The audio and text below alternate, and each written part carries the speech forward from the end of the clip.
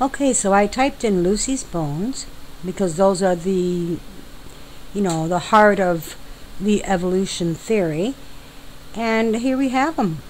And they're fragmented.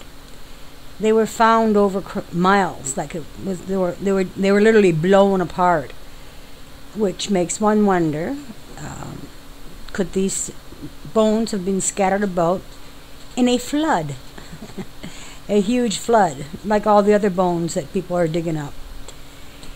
So let's look here. We've got an image of what she might have looked like, which is not very flattering, but she's still, I would befriend her. Here she is with a boyfriend. And here are the bones that are supposed to mean that we came from monkeys. That this is the in-betweeners. And she was tiny, apparently. She wasn't very big. This I expect is a modern-sized person, and this is her. So we've got these bones, and they've made these images of what they feel those bones represent.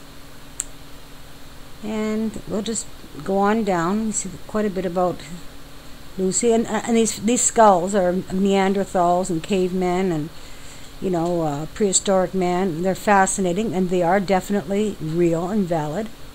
I have no problem with that at all. Here's the proof. Here is the proof. Well, they found this little bone, and they say it fits in there, so it must mean that person's human. Well, I've bought many cars over my life, and have been surprised to find that oftentimes I have parts that are exactly the same in my vehicle that are in somebody else's vehicle of a different make, but made by the same manufacturer. So it just goes to show, as Trey Smith says in his work, that it takes a designer to make these things work. So let's go down here a little bit further. Yeah, this is pretty interesting. These creatures looks a lot like Bigfoot there. What we would think today people are seeing is Bigfoot. Wonder what's up with that. And I have no problem in believing that there would be a Bigfoot out there. I think it's a friendly name for something that might not be what we think it is, but I do believe it's there. I don't think these people are crazy. So yeah, they find these bones and assume that they're, because we all have eyes, but they don't, does that mean that we were all evolved from each other because we have eyes? Not taking into account the complexities of a dragonfly's eyes compared to a fruit fly's eyes compared to a human eye. You can make up whatever you want. That's fine. And most of the people that have been talking to me about stuff like this that are agnostic or atheist keep telling me that I ought to go back to my fairy tales and my fantasy world in the Bible. And I look at this here and I wonder, these can't be any stranger than anything in a fairy tale. No, they look pretty, like, who knew a dog looked like that underneath? But they do. I have to cut my dogs down all the time. But they're digging up these bones all over the place. And they're saying, the most annoying thing that I think I hear, and it really infuriates me when I'm watching these videos, pro-evolutionist videos, is when they make a claim that Christians think that the earth was made 6,000 to 4,000 years ago, that's when it came into existence, and that's not even close to what the Bible says. And I'm going to show you what the Bible says in a little bit, but we're going to keep on looking at these images because I want to be fair. I want to look at the proof that they have and take a look at it. I've also got some other images that I'm going to be putting in the film that you'll see in a little bit, of what their theories are. And they're well thought out, and they're very interesting. So I'm going to leave that. I'm going to download a... Oh, there she is. There's Lucy. So we're going to save this image of the bones. And yeah, it's amazing how it must have been a man that that designed this, because she has quite a nice bosom for a monkey. Not all humans have that great bosoms either, unless they have implants. That's why it's such a big business. But he gave her a pretty nice little pair of breasts there. So here are some of the skulls. I just want to be fair and go all the way down. And here's a prehistoric man here, and the bison, and what are those called? Well, that's got a horn. It's some kind of a hairy rhinoceros, and here they are. They're quite interesting. These bones are fascinating and very valid, very real. I don't doubt for a moment that they dug these up.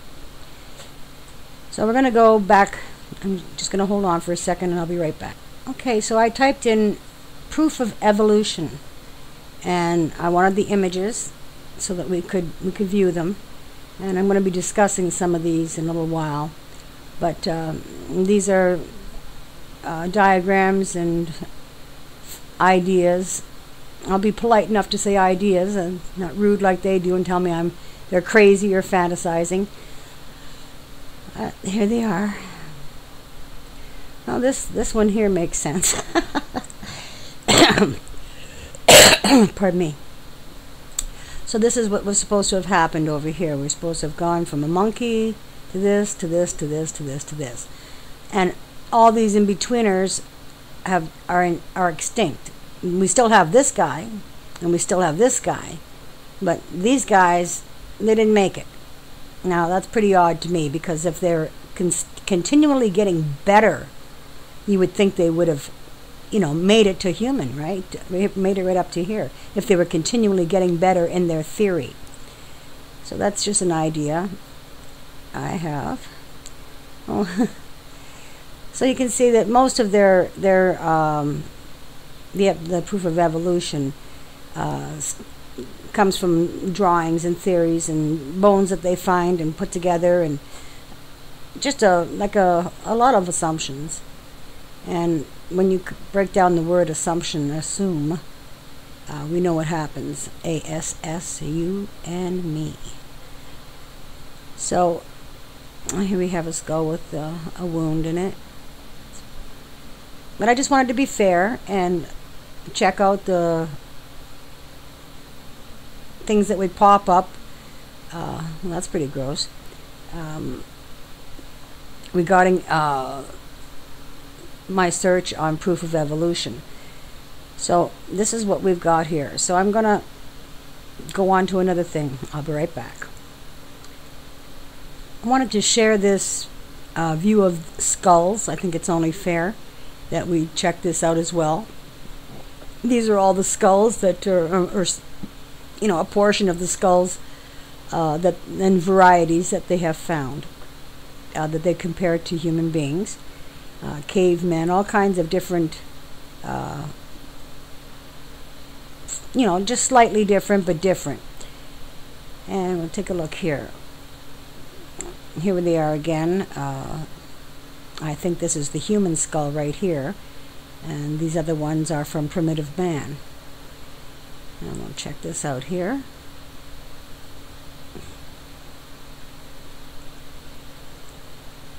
Okay, Homo erectus, that's us, and I don't know, Australopithecus, and then we've got these other ones down here. Yep, I believe they did exist. There's no doubt in my mind, but they are not human, not in the sense that we're being led to believe. Here they are again, different shapes. Again, here's our human skull, and I have spoons and I have shovels. And doesn't mean they're related. It just means they look alike.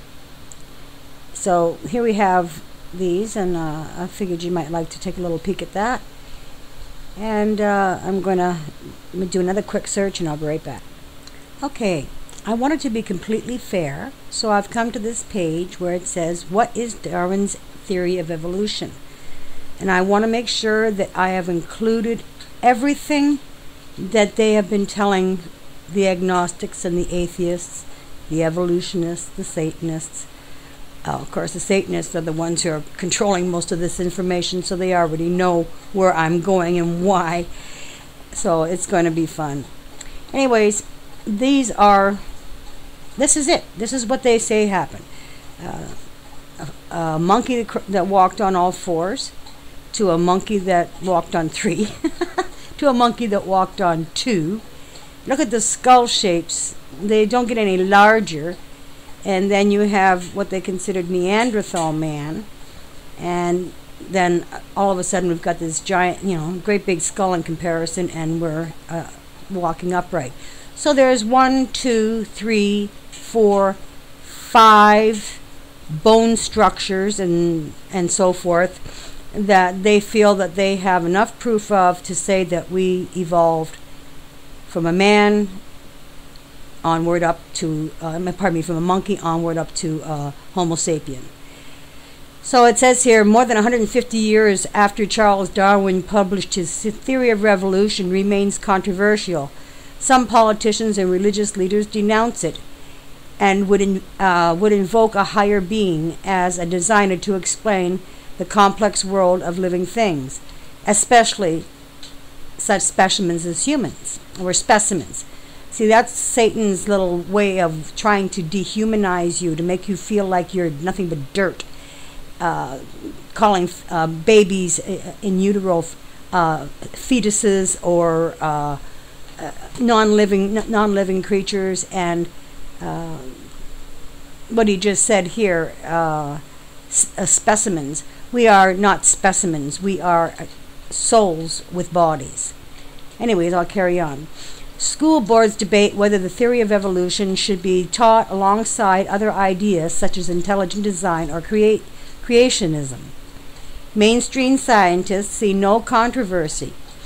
Evolution is well supported, and by many examples of changes in various species leading to the diversity of life we see today. Wow. So just what is evolution and how does it work? So we're going to go down here. This is fairly brief. In the first edition of the Origins of Species in 1859, Charles Darwin speculated about how natural selection could cause land animals to turn into a whale. As a hypothetical example, Darwin used North American black bears. We still have black bears, which were known to catch insects by swimming in the water with their mouths open. Ooh. Okay. I see no difficulty in a race of bears being rendered by natural selection more aquatic. Well, geez, I wonder why polar bears didn't turn into whales. Why are there still polar bears? Polar bears live on water and ice all the time. I guess they didn't think about the polar bear. More aquatic in their structure and habits, with larger and larger mouths. Oh, yeah, okay. Polar bear mouth isn't big enough to eat what it needs to eat. It's got to have a larger mouth and turn into a fish. Well, a mammal fish. Till a creature was produced as monstrous as a whale, he speculated. Well, that's very interesting.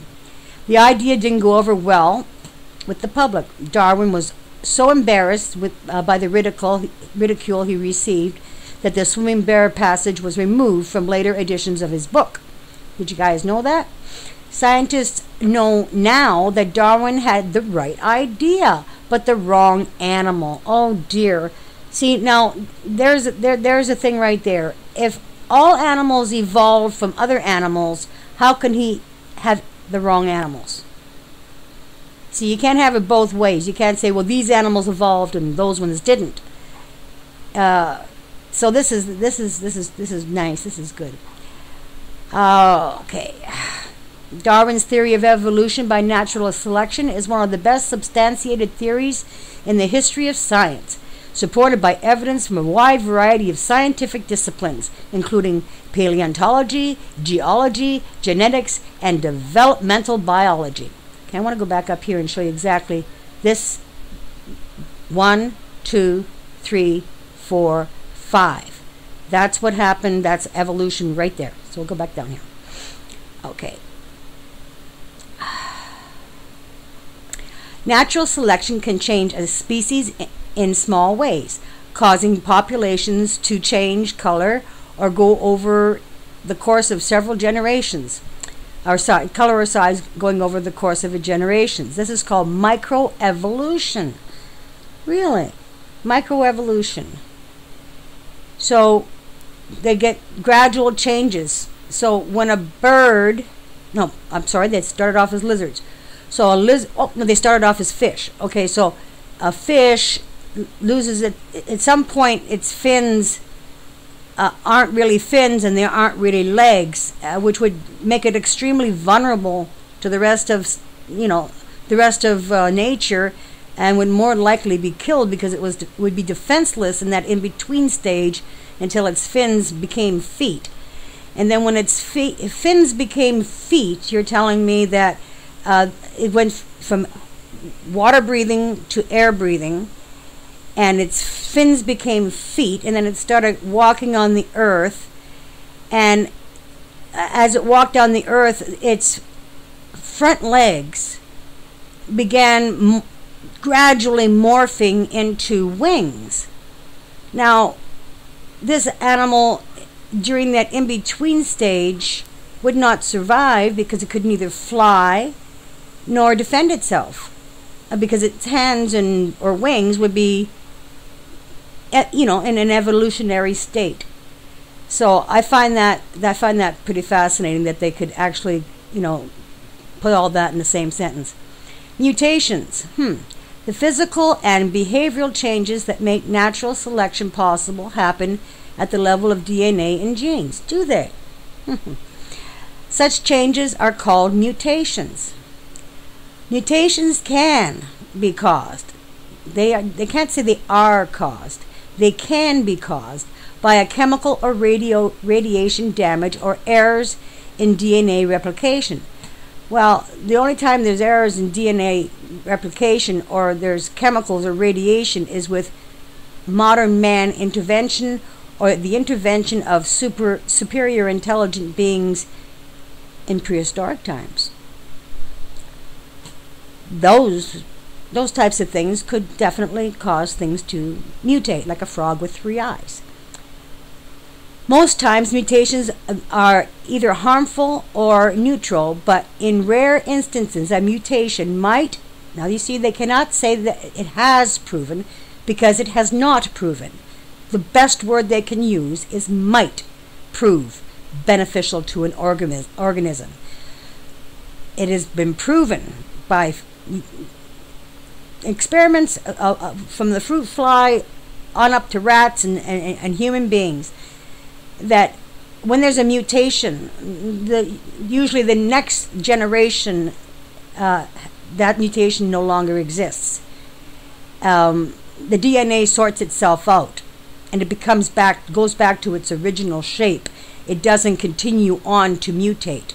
That would be defying the programming of the original DNA, and the original DNA is programmed to maintain itself and its integrity. So this is quite a jump here. Okay, and they're spread throughout the population. Really, there'd be a lot of mutants running around if that's the case, because think about it. We've got 7.5 billion people in there. The only mutations that you find come out of Plum Island or some other hideous laboratory where they're trying to turn animals into humans and genetically modifying our foods and mixing up stuff that shouldn't be mixed up and causing horrible viruses and bacterias because this is just crazy. But that's okay. I didn't want to call anyone crazy. Using evolution as their guide and knowing that how natural selection works, biologists knew that the transition of early whales from land to water occurred in a series of predictable steps. The evolution of the blowhole, for example, might. They cannot. You have to look very carefully at the language. Might have happened in the following way. Random mutations. Oh, but that doesn't account for the lung system. Come on now. A lot of animals can breathe both air and water. It's a survival thing. It's their uniqueness. It doesn't make them a split of two different types of creatures. They are their own creature. Random mutations result in at least one whale having its nostril placed farther back on its head. Oh, so its nostrils placed farther back. But if it was a whale, why did it have a nostril to begin with? Those animals with this adaptation would have been better suited to marine life. Oh, so the bear's nostril would have slid back to the center of its head. Oh gosh. Now, of all the artifacts and fossils, this would have had to take place over a long period of time for that sort of a mutation to not kill the bear first and to actually turn into a whale. So you would think there'd be tons of artifacts and fossils and bones of these in-betweeners. But they're none. They're absolutely none. This adaptation would have better suited marine life, since see it's an if and ands, buts and maybes, and mights and could'ves and but there's no for sure's. Such animals would have been more successful and had more offspring, and their offspring would have actually been born normal because the DNA is programmed to fix itself. So if there was such a mutation in a bear, where its nostril, which it has, it would have to lose this the integrity of a dog's nose. Everyone's seen a dog's nose up close, that would have to somehow. How could the bear forage for food while its nose was decaying and crumbling or doing whatever it would have to do to end up being a blowhole? How would the bear forage for food? The bear needs its nose to find food. A bear is almost blind. It's got teeny tiny eyes. A whale, on the other hand, has an eye as big as my whole head, my whole body. So here you have a bear with the tiny, tiny eyes, and I lived in the bush, and I know what a skin bear looks like, and I've seen bear eyes, and they are tiny. Bears are darn near blind. They can see better at night than they can during the day. They depend on their nose. So if this nose was being pushed farther back, the very next generation, if that bear happened to have cubs, would have fixed itself, because that would have been the death of those bears. They could no longer forage for itself while they were waiting for this evolution of fins and come on, from fur to a slick whale. This is so sad. Other parts of early whales also changed. Front legs became flippers. Oh wow, so what happened between the front legs and the flippers? Why don't we have any artifacts of those? And don't you think that would make it very, very awkward? I mean, you think about it. You're trying to get around, and all of a sudden you wake up and your feet are flippers, but you're not ready for the water yet, because they're not quite flippers and they're not quite legs yet, because they haven't fully evolved, and so you're there crippled, vulnerable to being eaten by every other animal because you can neither walk nor swim. So it just come on, people. Don't tell me to go to my fantasy fairyland when you're believing in stuff like this. The smoking gun. Even though scientists could predict that early whales should look like they lack the fossil evidence to back what they should look like. They lack the fossil evidence to back their claim. Of course they do. It didn't happen.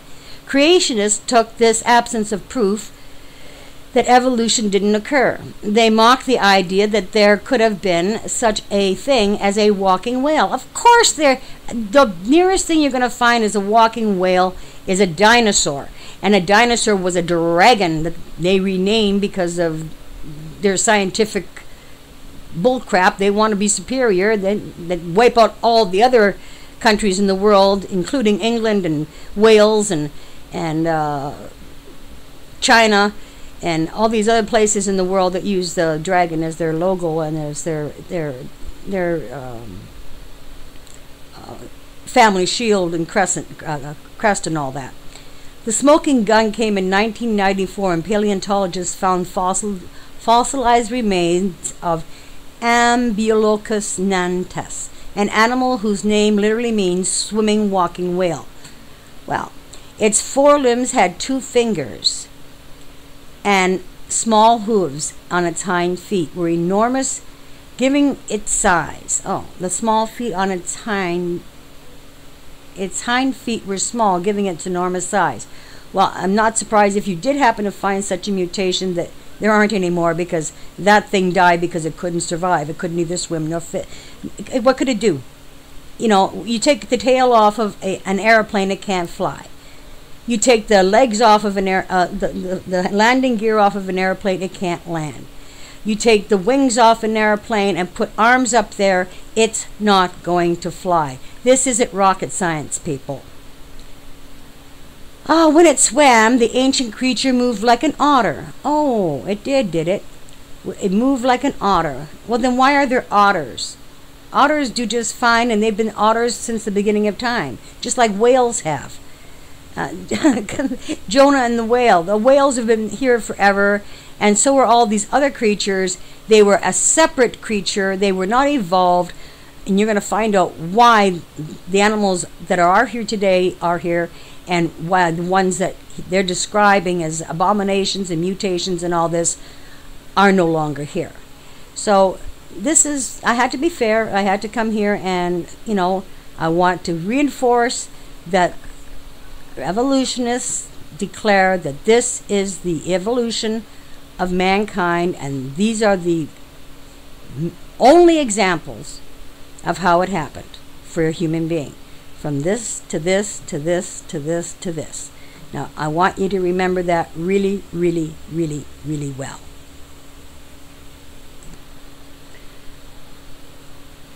I'm now on the King James Version of the Bible, and it's Genesis, and the passage I'm going to read is when God decides he wants to create man.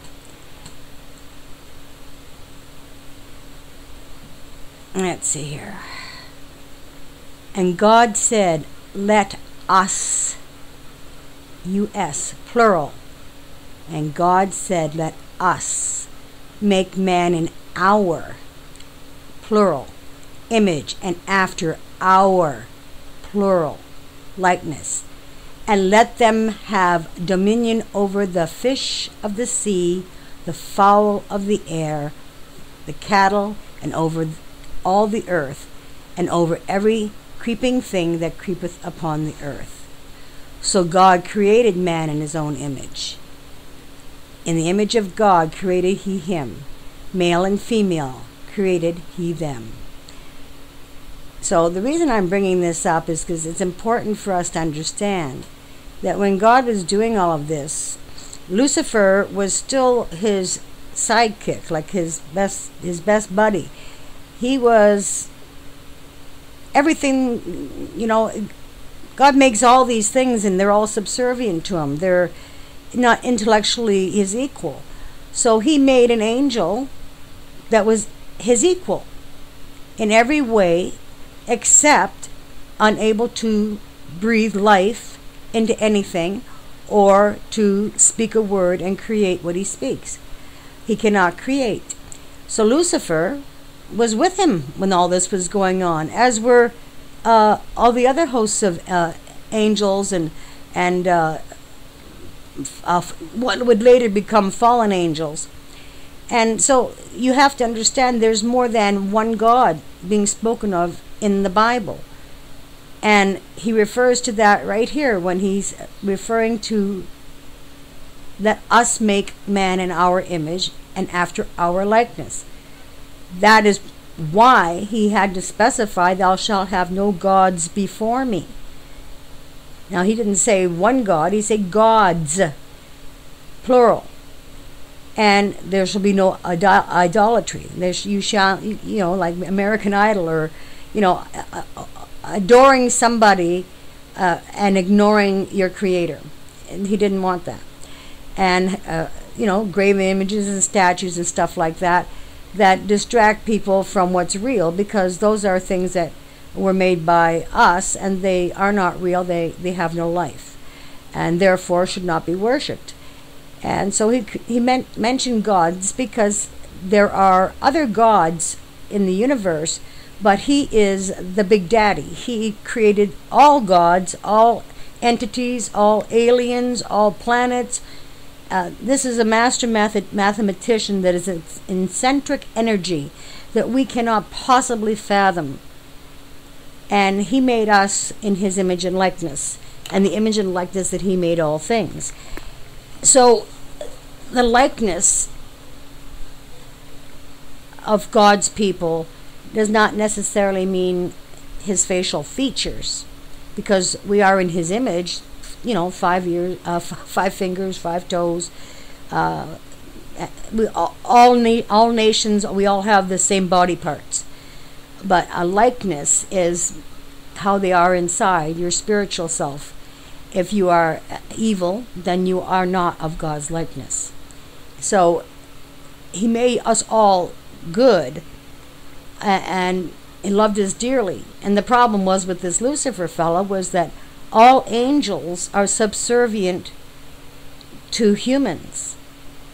We are his children also. We are the sons and daughters of God, and angels are subservient. They cannot order us about, but we can ask them. They have to. They can. They can't intervene. They can't.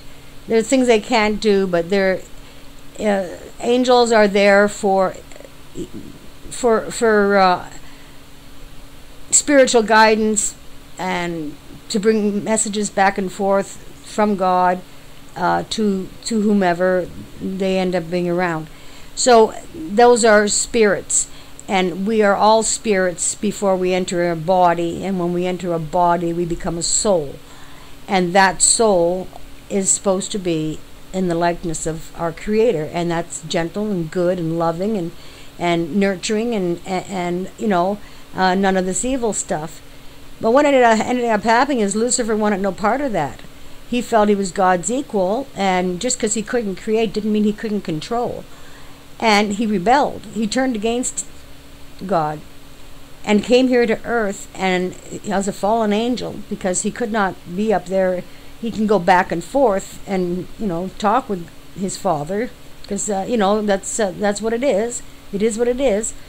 But he can't remain there. He has to go back down here and into the bowels of earth with all his legions of demons, which were formerly angels. But they went with they backed Lucifer, because Lucifer had promises. He knew that we were down here, and he hated us because now God had made us and put us above him, who was everything but God was, but couldn't create. So his ego couldn't deal with it. So now he's been down on this earth for the past, thousands and thousands of years, since there was life put on this earth, and that would have been millions and millions and millions, if not billions of years in the beginning, is a long time ago, and they've been on this earth, and this is part of the duality of gods being represented in the Bible, and people getting those gods mixed up with the only creator God, which abhors any form of sacrifice or evil or mean thing. So he abhors it so much that he would be willing to destroy everything he created and start fresh. So I wanted to make sure that people understood that God referred to himself as a plural, and that there are more than one gods in the Bible. And that is why he warned us ahead of time. It's like our parents telling us not to trust strangers, because even though they might seem nice, they really want to take us and rape us or do something horrible to us. And he's telling us, don't have any gods before you or idols before you, because they don't have anything good in mind for you. So he's actually doing what a father should do with those warnings. They're not a mean or hateful warning. And he asked us for our respect, and that's what any father would expect from their children, is respect and remorse if they've done something wrong. Like, these are not outlandish requests. So I'm going to stop that right here, and I'll be right back with the other part of the missing.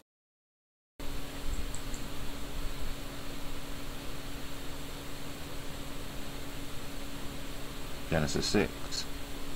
And it came to pass, when men began to multiply on the face of the earth, and daughters were born unto them, that the sons of God saw the daughters of men that they were fair, and they took them wives of all which they chose. And the Lord said, My spirit shall not always strive with man, for that he also is flesh, yet his days shall be 120 years. There were giants in the earth in those days, and also after that, when the sons of God came in unto the daughters of men, and they bare children to them, the same became mighty men, which were of old, men of renown. And God saw that the wickedness of man was great in the earth, and that every imagination of the thoughts of his heart was only evil continually. And it repented the Lord that he had made man on the earth, and it grieved him at his heart. And the Lord said, I will destroy man whom I have created from the face of the earth, both man and beast, and the creeping thing, and the fowls of the air, for it repenteth me that I have made them. But Noah found grace in the eyes of the Lord. These are the generations of Noah. Noah was a just man, and perfect in his generations. And Noah walked with God. And Noah begat 3 sons, Shem, Ham, and Japheth. The earth also was corrupt before God, and the earth was filled with violence. And God looked upon the earth, and behold, it was corrupt, for all flesh had corrupted his way upon the earth. And God said unto Noah, The end of all flesh is come before me, for the earth is filled with violence through them, and behold, I will destroy them with the earth. Make thee an ark of gopher wood.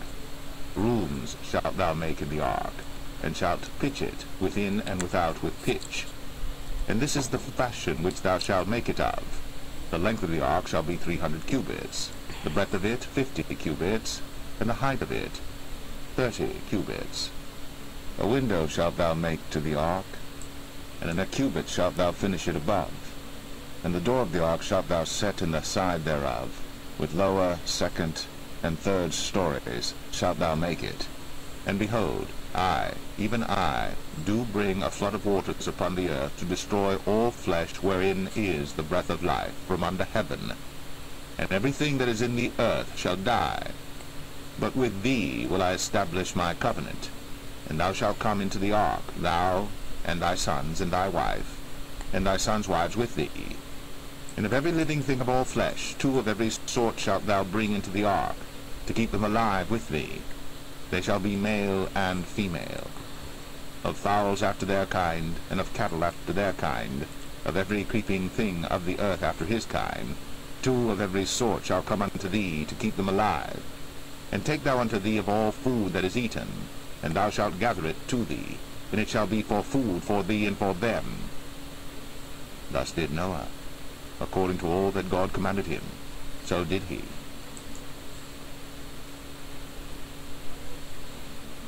So everything that was still of good DNA was put in that Genesis ark. 7. And the Lord said unto Noah, Come thou and all thy house into the ark, for thee have I seen righteous before me in this generation.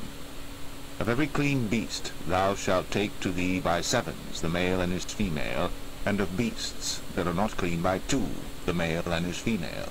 Of fowls also of the air by 7s, the male and the female, to keep seed alive upon the face of all the earth. For yet 7 days, and I will cause it to rain upon the earth 40 days and 40 nights, and every living substance that I have made will I destroy from off the face of the earth. And Noah did according unto all that the Lord commanded him.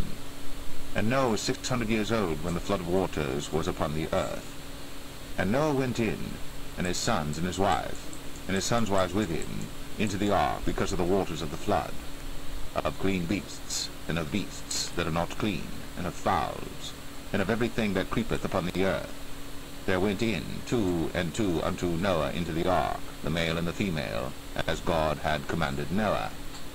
And it came to pass after 7 days, that the waters of the flood were upon the earth.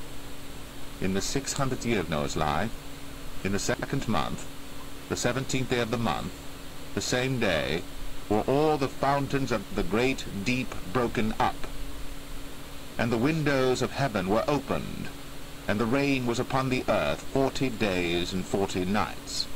In the selfsame day entered Noah and Shem and Ham and Japheth, the sons of Noah, and Noah's wife, and the 3 wives of his sons with them, into the ark, they and every beast after his kind, and all the cattle after their kind, and every creeping thing that creepeth upon the earth after his kind, and every fowl after his kind, every bird of every sort. And they went in unto Noah into the ark, 2 and 2 of all flesh, wherein is the breath of life. And they that went in male and female of all flesh, as God had commanded him, and the Lord shut him in. And the flood was 40 days upon the earth, and the waters increased and bare up the ark, and it was lift up above the earth. And the waters prevailed, and were increased greatly upon the earth, and the ark went upon the face of the waters. And the waters prevailed exceedingly upon the earth, and all the high hills that were under the whole heaven were covered. 15 cubits upward did the waters prevail, and the mountains were covered. And all flesh died that moved upon the earth, both of fowl, and of cattle, and of beast, and of every creeping thing that creepeth upon the earth. And every man, all in whose nostrils was the breath of life, of all that was in the dry land, died. And every living substance was destroyed which was upon the face of the ground, both man and cattle, and the creeping things, and the fowl of the heaven, and they were destroyed from the earth. And Noah only remained alive, and they that were with him in the ark. And the waters prevailed upon the earth 150 days.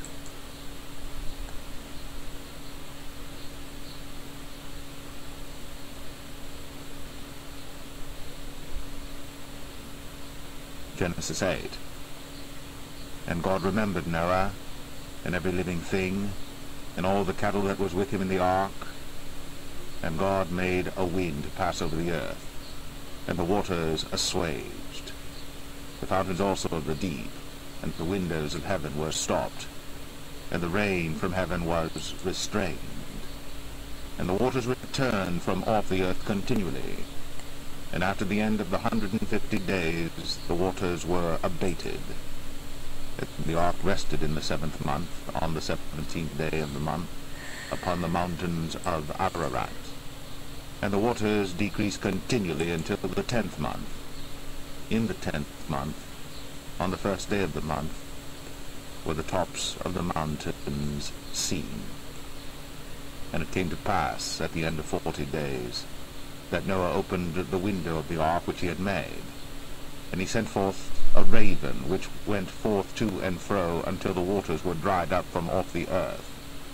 Also he sent forth a dove from him, to see if the waters were abated from off the face of the ground. But the dove found no rest for the sole of her foot, and she returned unto him into the ark, for the waters were on the face of the whole earth. Then he put forth his hand, and took her, and pulled her in unto him into the ark. And he stayed yet other 7 days, and again he sent forth the dove out of the ark. And the dove came in to him in the evening, and lo, in her mouth was an olive leaf plucked off. So Noah knew that the waters were abated from off the earth. And he stayed yet other 7 days, and sent forth the dove, which returned not again unto him any more. And it came to pass, in the 601st year, in the 1st month, the 1st day of the month, the waters were dried up from off the earth. And Noah removed the covering of the ark, and looked, and behold, the face of the ground was dry.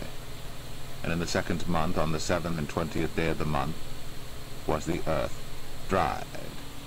And God spake unto Noah, saying, Go forth of the ark, thou, and thy wife, and thy sons wives with thee. Bring forth with thee every living thing that is with thee of all flesh, both of fowl, and of cattle, and of every creeping thing that creepeth upon the earth, that they may breed abundantly in the earth, and be fruitful and multiply upon the earth. And Noah went forth, and his sons, and his wife, and his sons' wives with him, every beast, every creeping thing, and every fowl, and whatsoever creepeth upon the earth, after their kinds, went forth out of the ark. And Noah builded an altar unto the Lord, and took of every clean beast, and of every clean fowl, and offered burnt offerings on the altar. And the Lord smelled a sweet savour. And the Lord said in his heart, I will not again curse the ground any more for man's sake. For the imagination of man's heart is evil from his youth, neither will I again smite any more everything living, as I have done. While the earth remaineth, seed time and harvest, and cold and heat, and summer and winter, and day and night, shall not cease.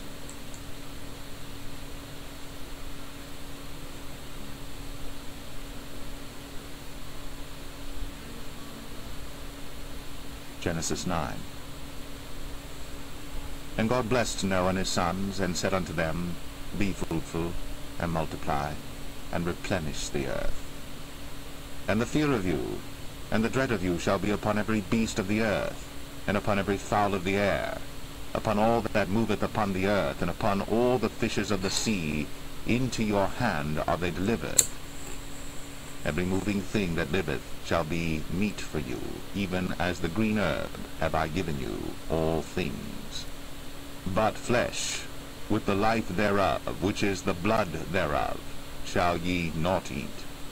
And surely your blood of your lives will I require. At the hand of every beast will I require it, and at the hand of man, at the hand of every man's brother will I require the life of man.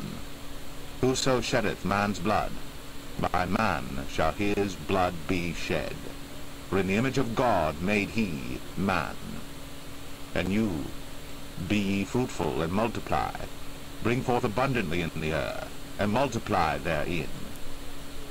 And God spake unto Noah, and to his sons with him, saying, And I, behold, I establish my covenant with you, and with your seed after you, and with every living creature that is with you, of the fowl, of the cattle, and of every beast of the earth with you, from all that go out of the ark to every beast of the earth. And I will establish my covenant with you. Neither shall all flesh be cut off any more by the waters of a flood, neither shall there any more be a flood to destroy the earth. And God said, This is the token of the covenant which I make between me and you, and every living creature that is with you, for perpetual generations. I do set my bow in the cloud, and it shall be for a token of a covenant between me and the earth. And it shall come to pass, when I bring a cloud over the earth, that the bow shall be seen in the cloud. And I will remember my covenant, which is between me and you and every living creature of all flesh. And the waters shall no more become a flood to destroy all flesh. And the bow shall be in the cloud, and I will look upon it, that I may remember the everlasting covenant between God and every living creature of all flesh that is upon the earth. And God said unto Noah, This is the token of the covenant, which I have established between me and all flesh that is upon the earth.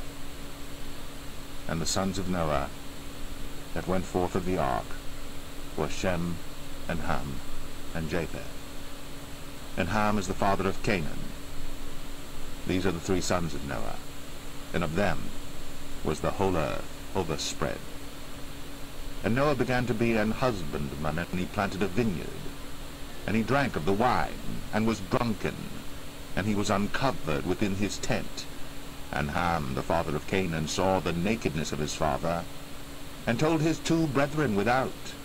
And Shem and Japheth took a garment and laid it upon both their shoulders, and went backward, and covered the nakedness of their father. And their faces were backward, and they saw not their father's nakedness. And Noah awoke from his wine, and knew what his younger son had done unto him. And he said, Cursed be Canaan, a servant of servants shall he be unto his brethren. And he said, Blessed be the Lord God of Shem, and Canaan shall be his servant. God shall enlarge Japheth, and he shall dwell in the tents of Shem, and Canaan shall be his servant. And Noah lived after the flood 350 years. And all the days of Noah were 950 years. And he died.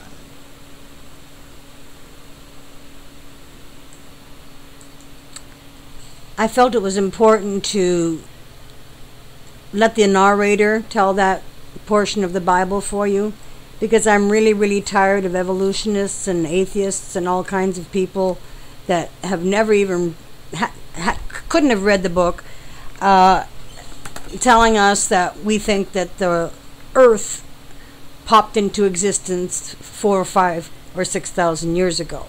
That's not what the Bible says at all. It contradicts that entire statement and makes the people that say it look very foolish. God created the earth in the beginning. What part of that don't people get? In the beginning. A new generation came up after the flood. That happened 4 to 6,000 years ago.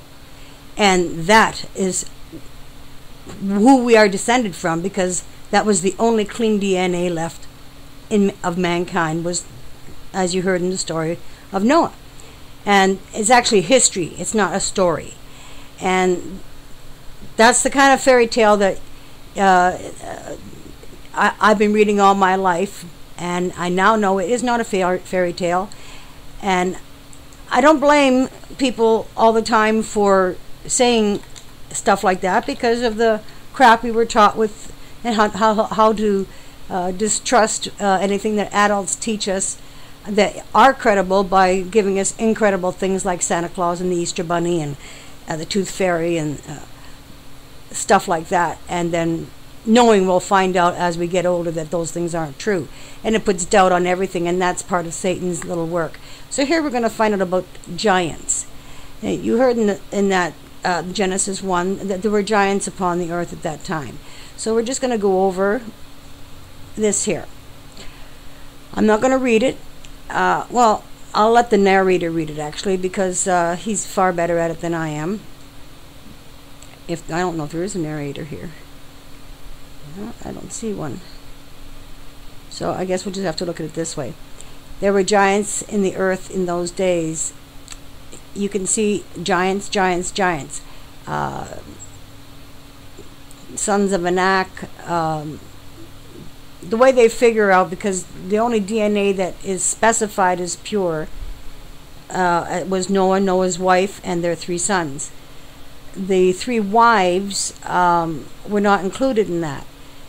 So, yes, this is conjecture, and this is speculation, but it would make sense that their DNA was not pristine, and that after the flood, there were this showed up in births and created the Nephilim and brought them back. Although the Nephilim are also spirits, and they could come back and start doing what they did before.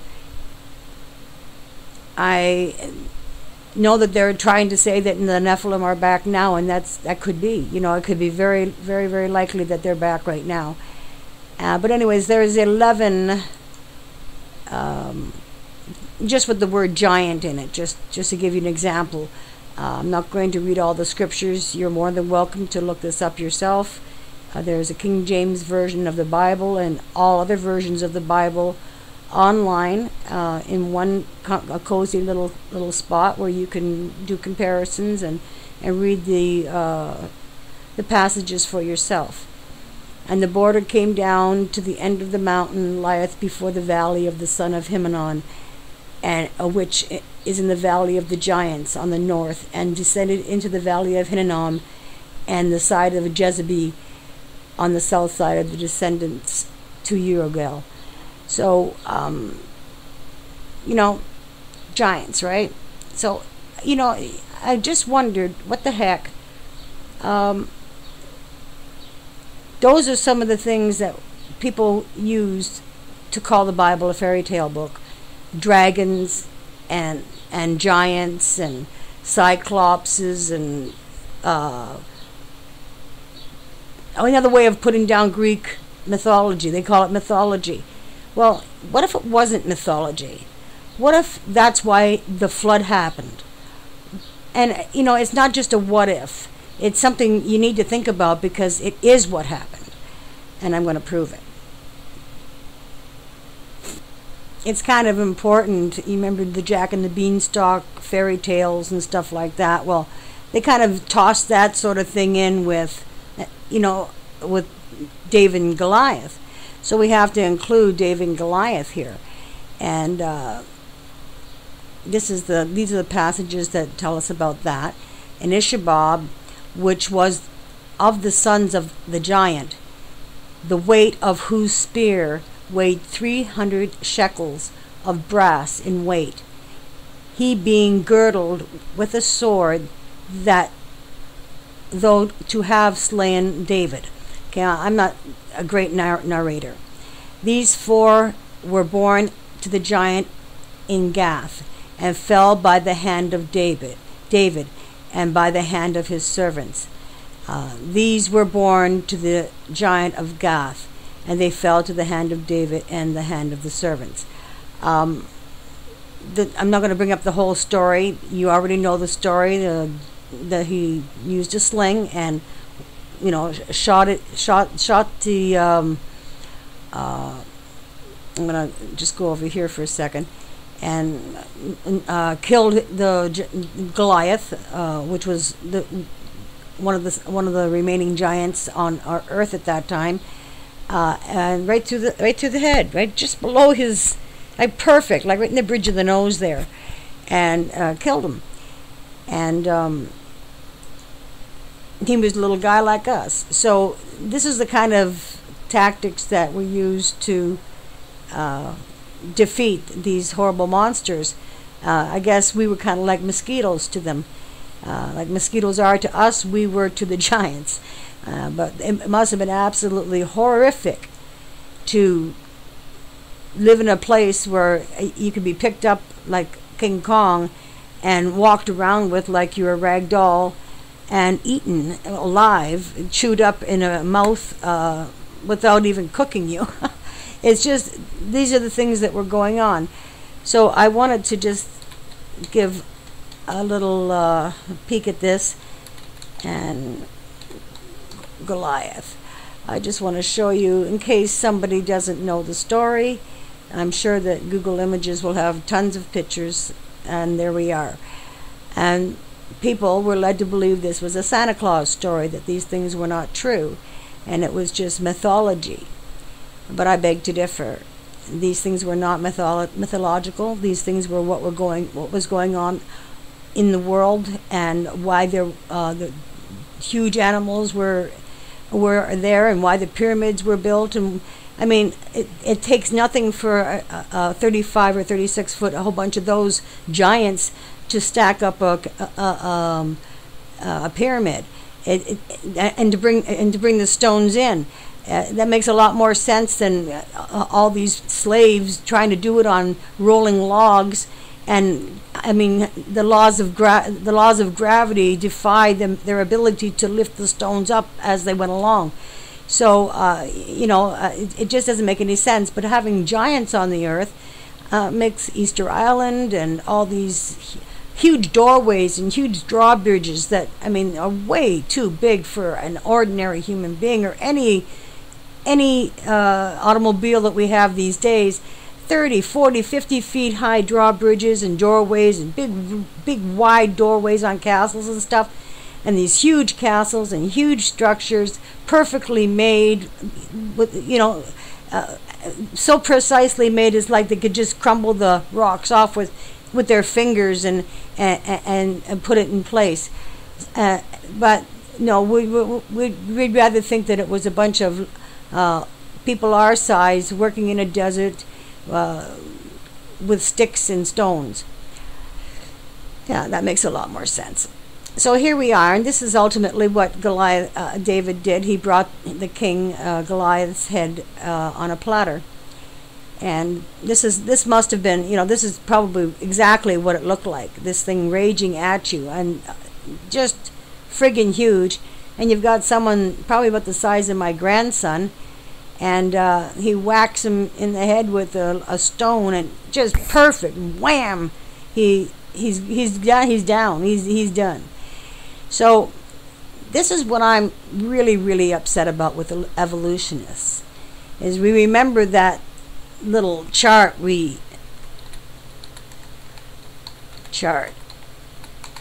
that we looked at earlier that explains the evolution of a human being from monkey to man. You know the one I'm talking about, where there's 5 of them.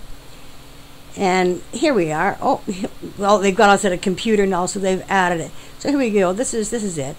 This is it right here. And get lazier, and we're back down to a computer. This is somebody's little idea of fun. But this is pretty much what we've been told. But they never acknowledge the giants, and that really, really bothers me. And you see all this sediment, when things are churned up and moved around, they're going to settle back with all that's mixed in with it. They're going to settle back in the way that it does when you make a sand. Sand, it's going to settle back with the heavier parts at the bottom and getting lighter as it goes up. So, or more denser, or it's going to distribute just the way it did there. So we're going to get back from here and get rid of this here. Bear with me. We've got the evolution chart. So we've got, no, that's not it. Here it is. That one right there. So yeah, I just want to know where, their missing link. You say the missing link is this thing here, right here. This thing right here is the missing link, right? That's what you're claiming, Lucy? Those bones? That's what you're claiming is your proof that humans evolved from a monkey? This is the way, this is your story, right? This is what you want everyone to believe? Okay, let's do this. The Nephilim, sons of God. Those are the children of the sons of God, which are called the Nephilim. Nephilim. They are being dug up and found all over the world. They're finding them in Canada and Texas, all over the United States, Japan, China, Brazil. And here they are. And here's us over here. You see this little guy down here, 6 feet tall? Has evolution ever had these bones, which there are plenty of, and skulls, which have been hidden away in the Smithsonian Institute, and hidden away and kept out of the public eye, and never made any deal of, because it conflicts with their theory that has all of you duped and selling your soul. And it's going to be I'm doing my very best to explain to you why what they're saying doesn't make any sense. Why aren't these bones, if you can see from a human bone right up to the biggest giant, they are still shaped, their bodies are still far more like a human being. In fact, they're almost identical to a human skeleton than Lucy. So they're digging these up all over the place, and they're digging them up currently. I'm going to actually bring you to current sites. These are things that are seen from the air. You can't see them on the ground. And the only one who could have done something like that would have been someone extremely tall, or somebody that was able to fly. So, fallen angels, Nephilim, and UFOs, how they relate to us in the times of our faith. Well, all the Nephilims, the UFOs, and the fallen angels are of Lucifer. Everything else is of God. It's very simple. This is what they were, massive. So making these columns and stuff like that would have been nothing for these guys. Look at this man next to this skeleton here. Look at that man. Let's just zoom down here. Look at the skulls here. Where are these on your evolutionary scale? Where are these on your evolutionary scale? Do you see the brain mass in that? Do you know the intelligence that this being had? And here we have, look at the guy. He can crawl inside the skull of this guy and curl up. And this one here, my God, look at the size of these things.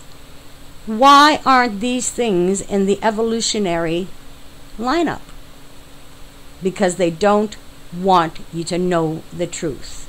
They don't want anybody to know that that you've been fed a line of crap. There is a God, a supreme almighty being that is intrinsic energy. Without that intrinsic energy, there would be no electricity, there would be no vibrations, there would be nothing. It would be a void. It's so much bigger than ourselves that you cannot, you really have to take a couple of deep breaths and go outside and start looking around at the uniqueness of everything. I noticed in one of the charts, I'm going to be bringing this up a little bit later, in one of the charts it says that plant life came first.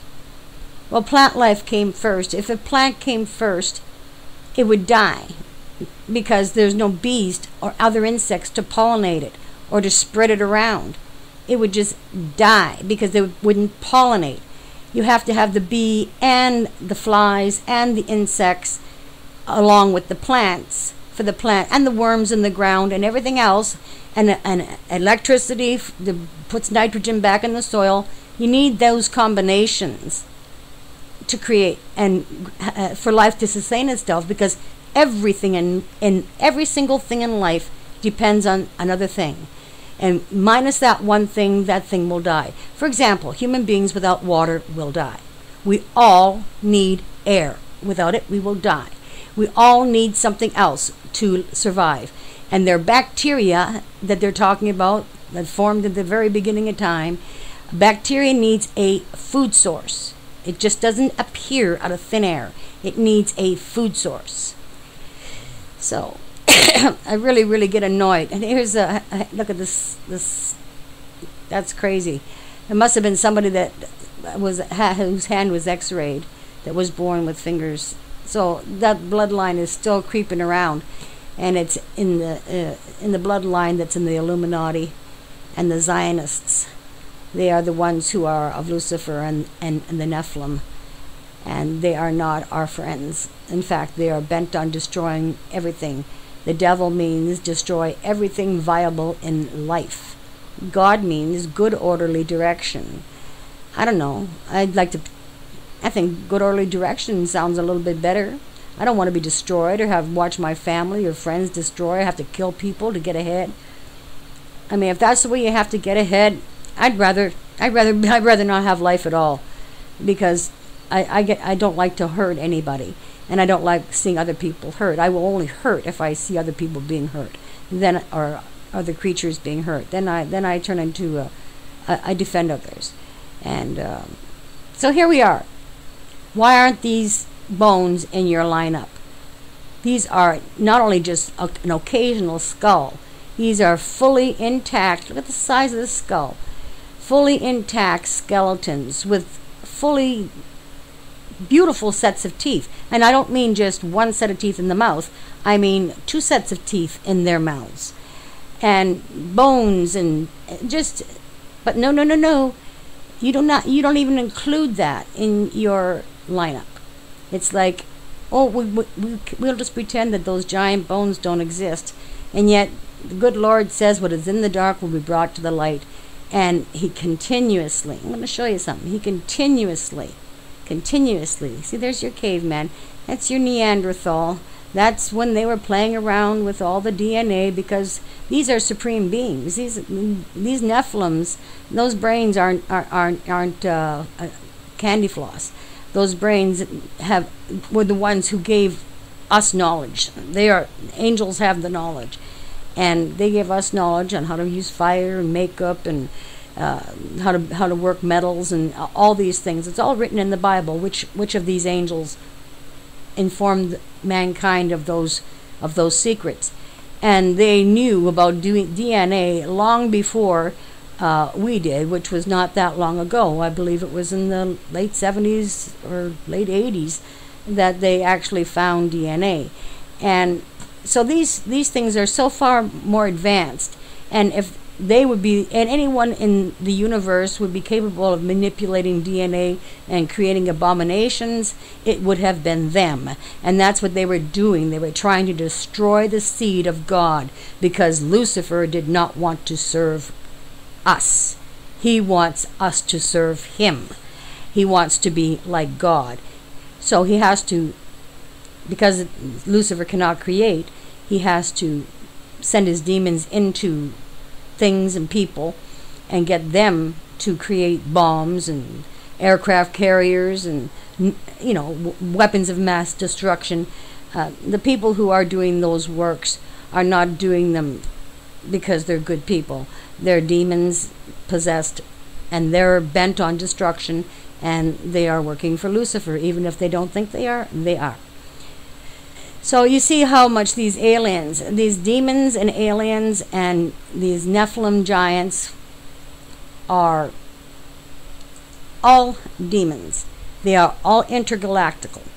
They are not from the universe. They are intergalactical. Anything that's solid is from intergalactical. Spirits don't need rocket ships. Okay? They don't need rocket ships. So let's just see what they, 2013, we're going to put here, giant bones revealed, unearthed. Yeah, let's see what it says.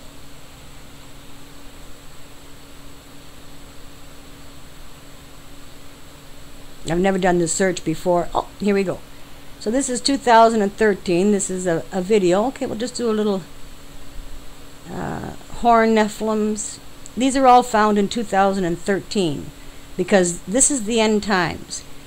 I never liked that word end times, but I do believe that the Lord is on his way. And this is the end of time. So he said what was hidden in the dark would be brought to the light. And he's definitely been doing that here. These ones were found in Wisconsin. This is January 20th of 2013. So we'll just take a little boo and see what's going on, and understand that your missing link is got nothing to do with mankind or evolution. So, a giant mystery. 18 strange giant skeletons found in Wisconsin. Sons of God, men of renown. So let's see where they are. I hope they've got pictures. Okay, oh, these are old articles from way back, 1897. 3 recently discovered mounds in town had been opened. It was found skeleton of a man of gigantic size. The bones measured from head to foot of over 9 feet and were in fair state of preservation. The skull was as large as the large as a half bushel measure. Some finely tempered rods and copper and other relics were lying near the bones. The mound from which these relics were taken is 10 feet high and 30 feet long. Wow, you see a lot of these mounds that we think are hills, they're finding now, people are, getting out their backhoes because they buy the property or they want to renovate or whatever, or populize it or something, and they're unearthing without even realizing that they were going to. They are unearthing and have been unearthing all this time these giant bones. Now here we are. You see this here? Now your Lucy's starting to look pretty stupid, don't you think? Don't you think? Here's 36 feet tall. Look at this. Yep. Human remains unearthed and documented in historical records, along with historical accounts of Goliath, who had 3 brothers as big as he, Og, king of Bashan, whose bed was 13 13.5 feet long, and Maximus Thrax and Caesar of Rome, Caesar of Rome. So here we go with, I guess this is a mummy, a mummified giant. So where are these on your evolutionary chart? But the Bible, oh my goodness, the Bible actually, it tells us about them and promises that the dark will come to the light. And here we are. So I'm going to try to look here and get this over with to get on with the rest of this. I'll just take a look at this here. I don't want to look. Well, let's see here. Images 2013 giant bones unearthed. Well, this is 2013. So, you know, when we're going on a drive down through the country there along the highway, and we see these rolling hills, who would ever have thunk? Who would ever have thought that those were the burial mounds of giants? But they're turning out to be just that. And these are not on your evolutionary scale at all. So these are the bones. Okay, let's see what they've done here. They're bringing them up here. Oh, wow, look at this. Look at this. And they found this. Look at these things. They dug this up in Wisconsin. Okay, this is in Wisconsin. So, again, I ask you, where do these fit into your evolutionary scale? Because they fit in perfectly, historically, with the Bible. And back in those days, before they invented the word in 1841 of dinosaurs, creatures like these were called the great lizards. They were dragons. That's what dragon means, the great fearful lizard. And that's what they were called. But if the church or the people that want to control mankind, the Luciferians, they didn't want us to know these things because that would put validity into the Bible stories. So if they left the wording for that into the Bible, so they could make it seem fanciful and fairy tale like, and it's absolutely not. So here they're uncovering. This guy's got to be huge. Look at the brow on that thing. Oh my Lord! Look at this. Look at the size. This is, people, I'm telling you, you better shape up because these things are real. Look at the size of these bones. These things are real, and they are unearthing these things, and unfortunately, this blows your whole theory and backs up the Bible all the way. Look at the jawbones. Look at the size of the car. The car's here, his jawbone. Look at her hands holding it. Look at that. Look at the teeth on that. Okay? And these things are shaped, and they are, you know, they stand up on their two legs. They are far more related to us than any. These are made in the image and likeness of God, and these are far more like us than Lucy. God bless the little thing that, you know, scattered bones over 2 miles. Well, they got scattered when the flood came because they were light and they just floated off into different spaces, and then somebody came along later on and found them and tried to put them all back together. But it makes sense that all the things that you're finding in the earth that you think are, you know,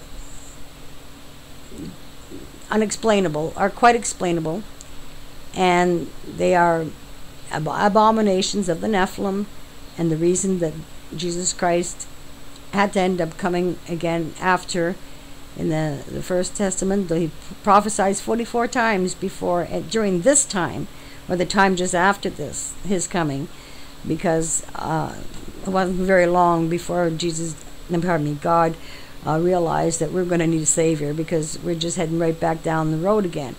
And Lucifer was winning. You know, he's really a dirty, rotten thing. He'll trick you and fool you, and we always say he, because all spirits are non-sexual as far as in spirit form. They're infinite. So we just say he because for lack of a better thing to say. I'm not going to say he, she, or anything like that, or be disrespectful to anybody. He is just a figure of speech, a way of describing this alpha entity of intrinsic energy we call God. So these are his works, and they describe him fully throughout the Bible, and now, as promised, they are being dug up today.